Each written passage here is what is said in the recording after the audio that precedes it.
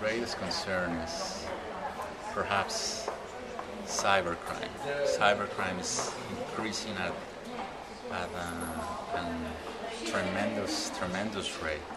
So one of my concerns is that most countries should join the effort in developing legislation in the fight against crime.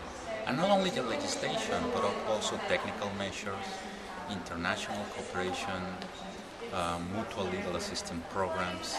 But also this process should also be inclusive, not only public-private partnerships, but also everyone should have a stake, should have a voice in this important field of cybercrime.